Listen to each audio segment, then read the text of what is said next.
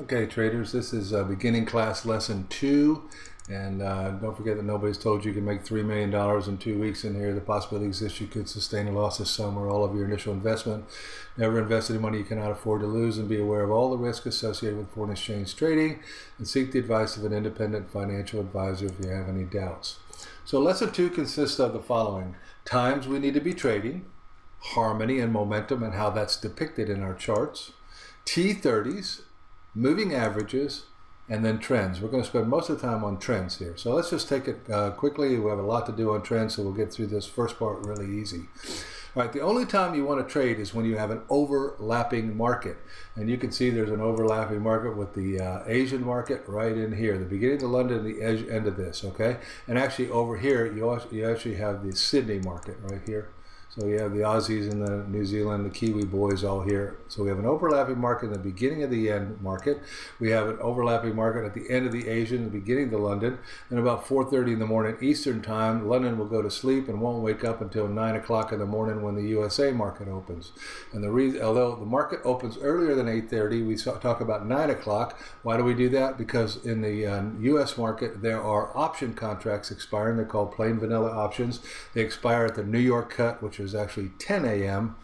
Eastern time, and the market will rarely moves before that. They're waiting for the option contracts to expire, and they also like to see the sentiment from the Dow Jones Industrial Average and the S&P. All right, so you want to execute trades in overlapping markets. You want to manage trades in markets that do not have overlapping. All right, so harmony has a way of creating momentum. When all the charts say the same thing, it helps to see, you'll be able to see momentum. Let's go take a look at a chart here, and I'll show it to you. Okay, here, I'm on the dollar CAD right here.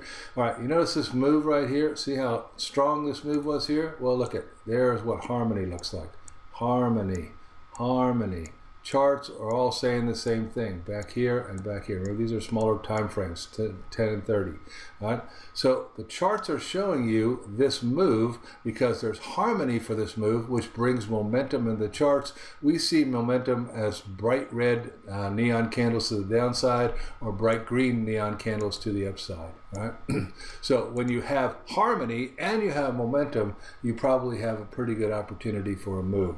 So that's already depicted in the charts. It's just pretty simple to see that, okay? All right, let's take a look at T30s. T30s are based on the pivot point. Now, a lot of traders trade pivot points. Big traders trade pivot points. In fact, because big traders trade them, we pay attention to them, but most of us are not swing traders, which is what pivot points depict. All right, so on your charts, you're going to see this right here, and you're going to see these lines, these little lines going up. Let me go to a wild card where there's nothing on it. Let's go to the euro here, and we put this down here, and there they are. Hold on. Pop them here. Okay.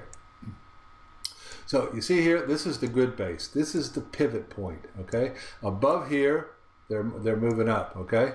And they're always trying to get to the pivot point. When they get to the pivot point, then they might back off. If they break up here, ultimately they'll want to come back down to the pivot point. Now every day at 5 o'clock, we recalculate automatically. The software does that and figures out the power point for the next day. It happens around 5 o'clock every night, every day, Eastern time.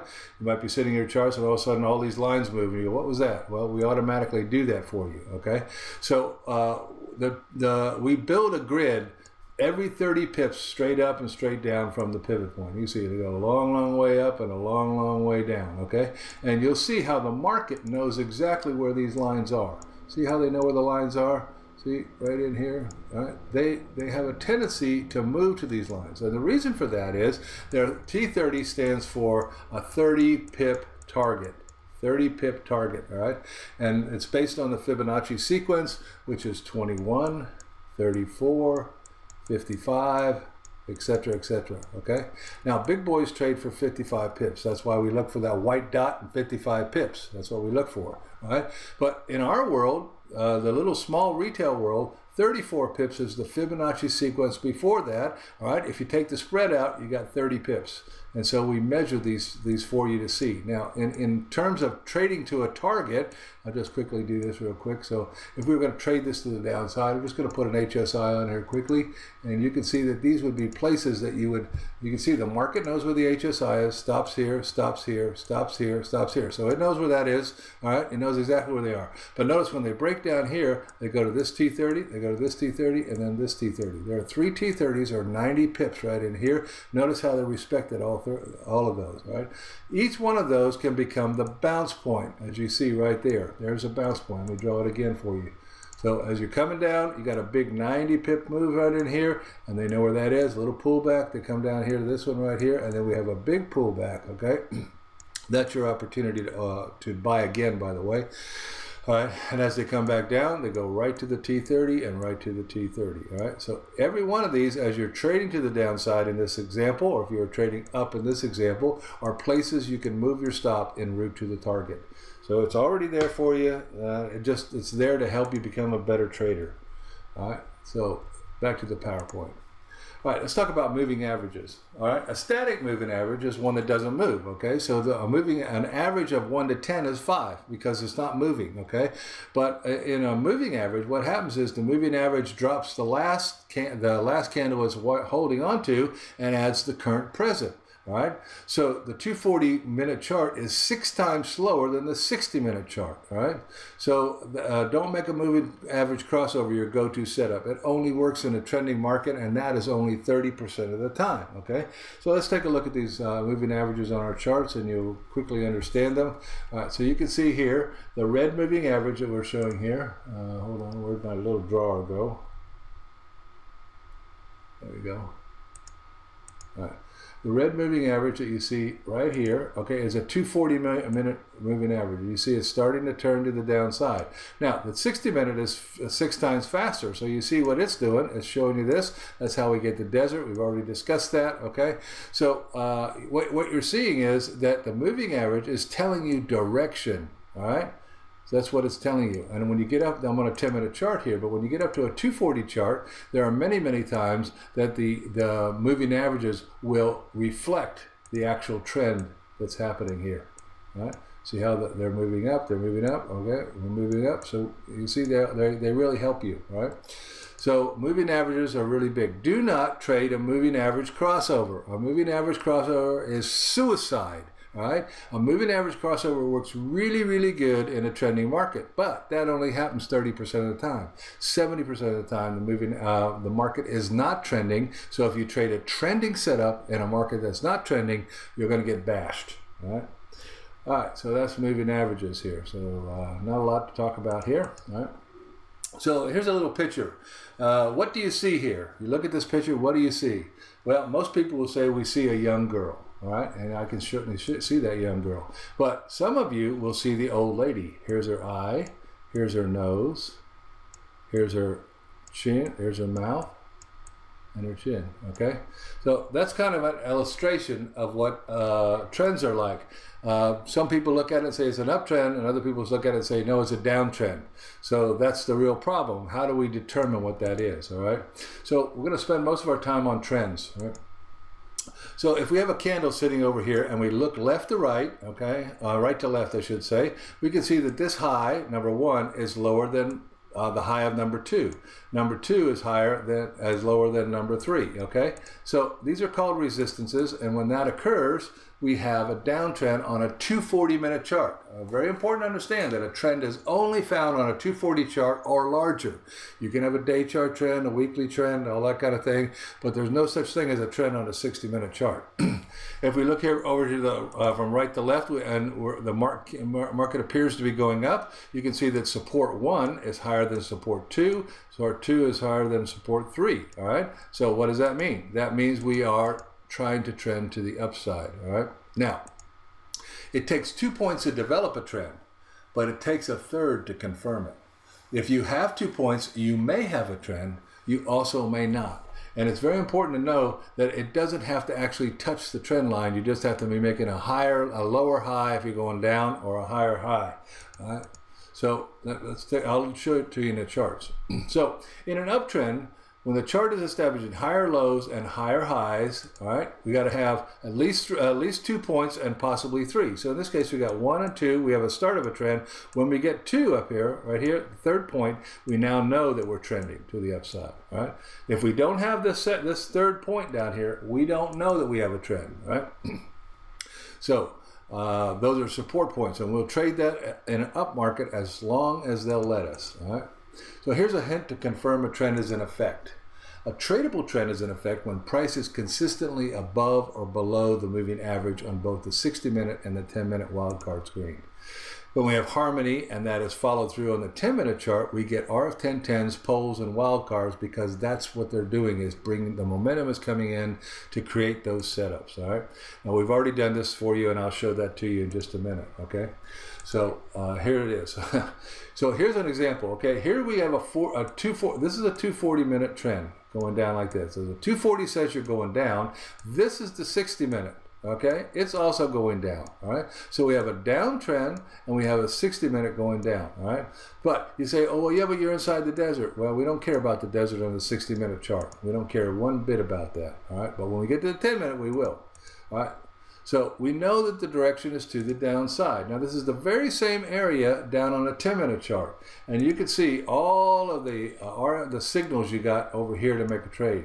You only got 1 or 2 signals in here because, as you can see, they're basically going flat. But they're going flat in a down move, and then they resume the trend to the downside. This is a good example of where if you trade a moving average crossover in here, you're going to get whacked. All right. So when the 10-minute moves in conjunction with the 60-minute, which is in conjunction with the 240, guess what? We're going to have movements in that direction most likely. All right.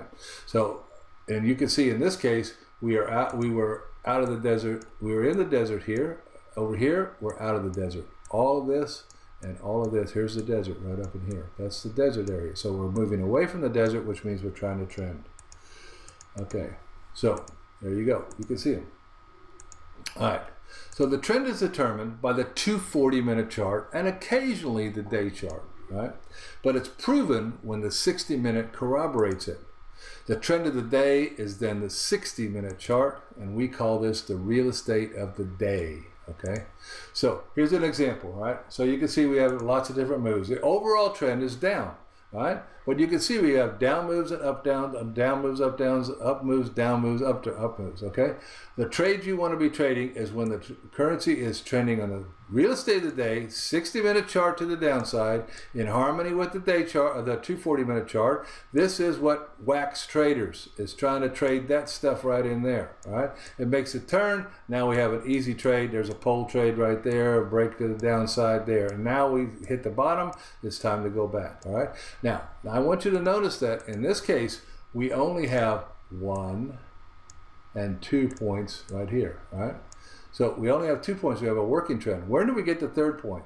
Right here, all right? We have a lower high. You see, when this came down, came back up here and went down, we still used the trend line across these 2 points, but we're officially in a downtrend, all right? Now, the one thing that traders don't understand is you have to do several things to do a trend. One of them is it has to be anchored on resistance, it has to be anchored on support, and then the currency must prove the heart line inside the channel. Right? They have to prove that they know where that is. All right? If you can prove that heart line right there, then you can see that you can go with the trend. All right. So we're going to do some charts here in just a minute, but I'm going to show you an illustration of how to trend. All right. So I had to come up with a way to think about it. Okay. The 240-minute is your compass. Okay. So for instance, I live in Texas. All right. If I go north, I want to go north. I can't to Chicago. I can't get there by going south. I have to go north. Okay, so I have to find a direction north. However, if I go directly north from my house, I will not hit Chicago. I will hit Fargo, North Dakota. All right. An example of that: if you live in London, I live in London. I want to go north to Blackpool. You will not go. If you go directly north, you're going to end up in Scotland. If you go on a northern route to Blackpool, you'll get there. All right. So there's a couple of illustrations there. All right. So once I've determined the trend, the 240, I know the direction, but then I got to find a freeway, a road that is built to that target. or destination. That's the 60-minute real estate of the day. But how do you get on a freeway or the M1 in London, for instance, okay? You've got to have an entrance. And the 10-minute is how we enter on the trade. Do not ever enter on a 5-minute chart. A 5-minute chart has the most false positives of any chart there is. And that is one of the reasons why it is not the default chart on MT4. You can have a 5 and you can have a 15, but you got to create a 10. All right. So another example here. Overall trend is down, but how can we tell that? Okay. Well, we got one and 2. No, but there we get 3. See, we're making lower highs. We come off the top here, anchored on a resistance. We bring this back and actually come back into the air, probably to that one right there, support. All right. And down we go. Do they know the heart line? Do they know the heart line? Do they know the heart line? Do they know the heart line? Yes, they do.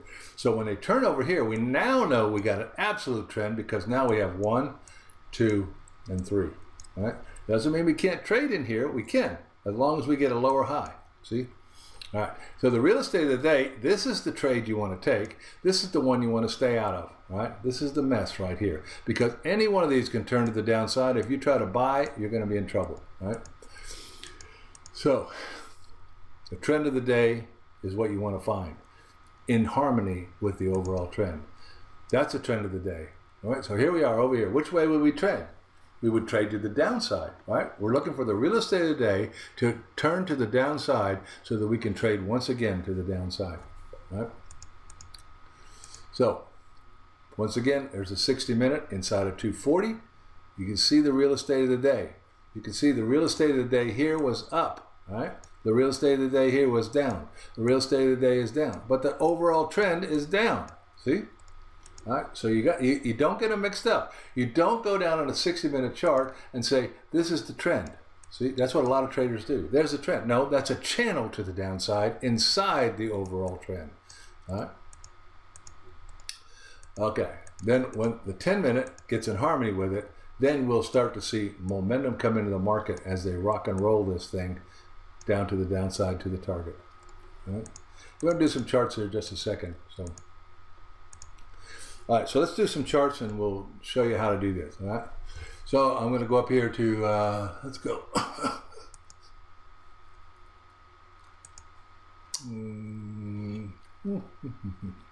Go to the Aussie. No, Aussie's going sideways right now. Go to New Zealand and see what she looks like. All right. Now, I want to go to a 240 chart and you can see something really clearly, right? Right now, the moving average is going down, the moving average is going down. So you can see they're trying to trend to the downside, all right? But this is not the trend, okay? Because one of the things that a trend has to be is it has to be no greater than 45 degrees, all right? There's a 45-degree angle.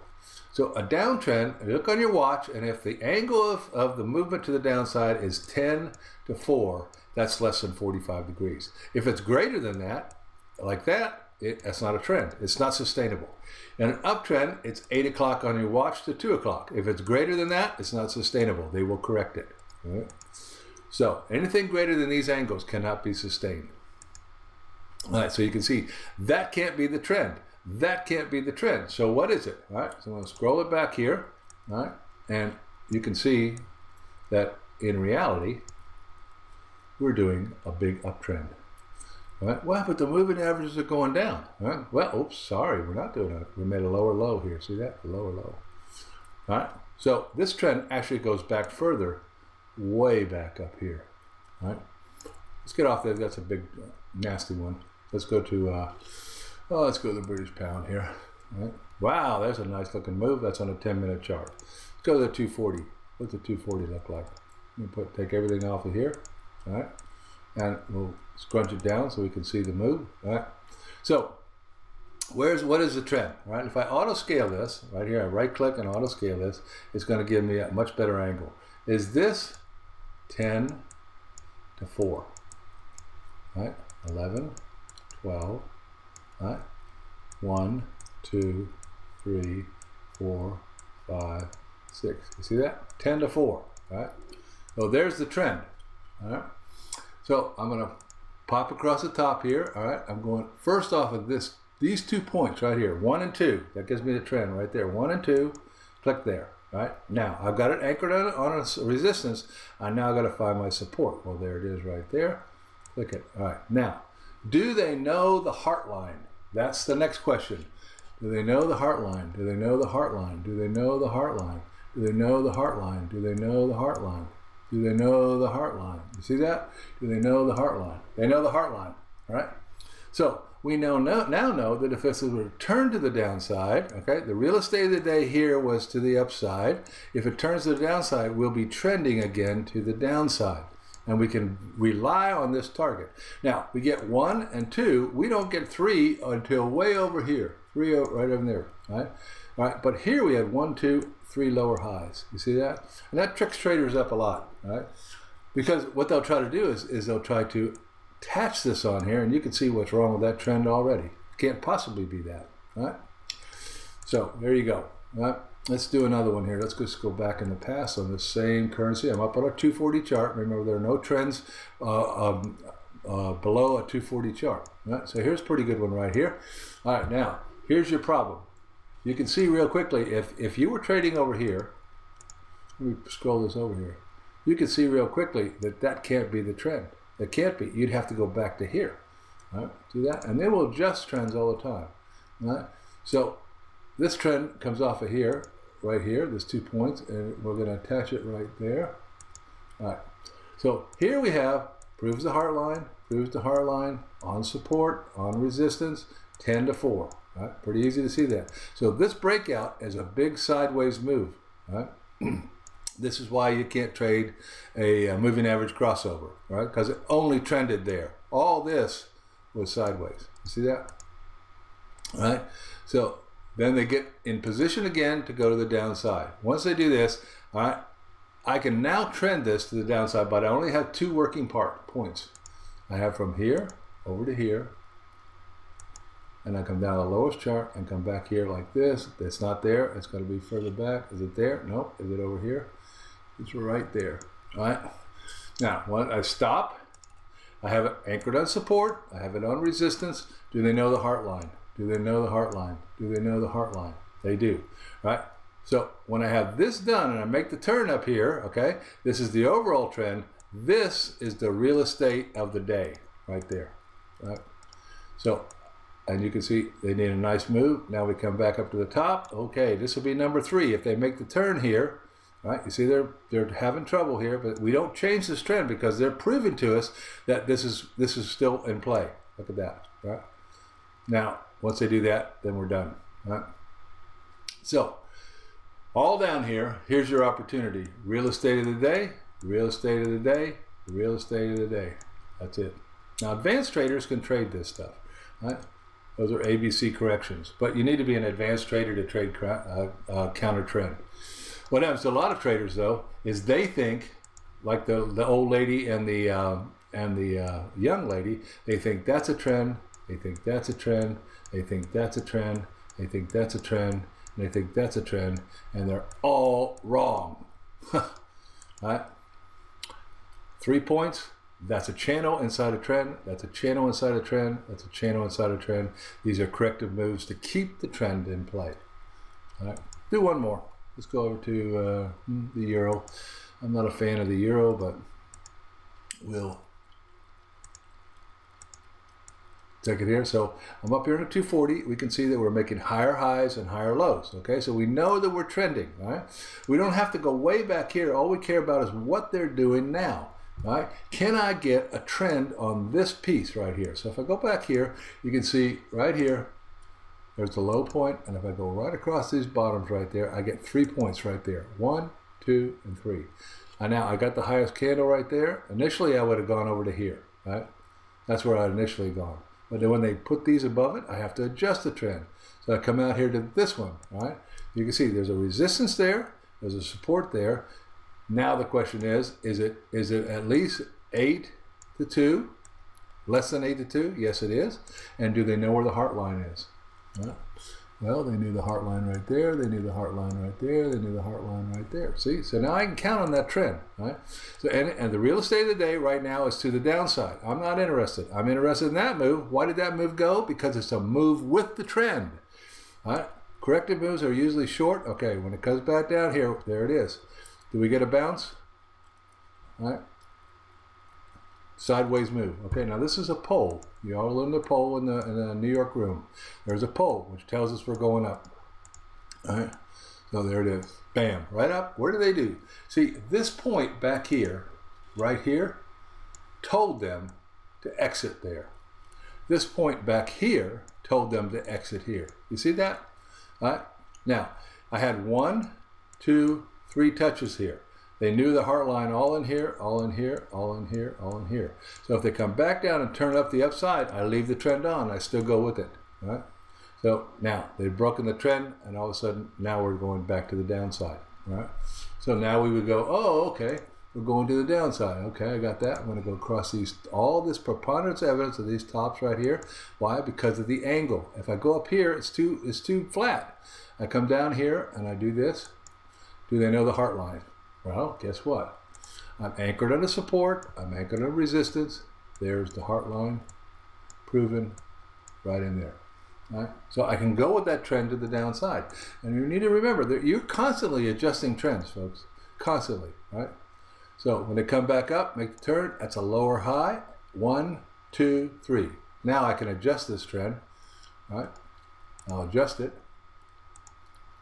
to go to the downside, and this time I'm coming across here and back over here. Why am I doing that? Because as you can see, the preponderance of evidence tells that there's 2. I got 1, I got 2, I got 3, and now I got 4. 4 points. There's my opportunity to the downside with the real estate of the day. All right, and that's where we currently are. So right now we would be looking to short the Euro Aussie right now to the downside. I thought it was the Euro dollar. Sorry, it's a Euro Aussie. All right, so that's how it's done. Don't forget, what do we got to have? All right, what we got to have is anchored on a support, anchored on a resistance, less than 45-degree angle, less than 45-degree angle, which is, 10 to 4 down and 8 to 2 up, down, up, right?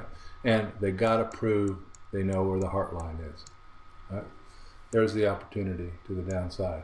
If the real estate of the day gets in line with this trend to the downside, there's your trade right there.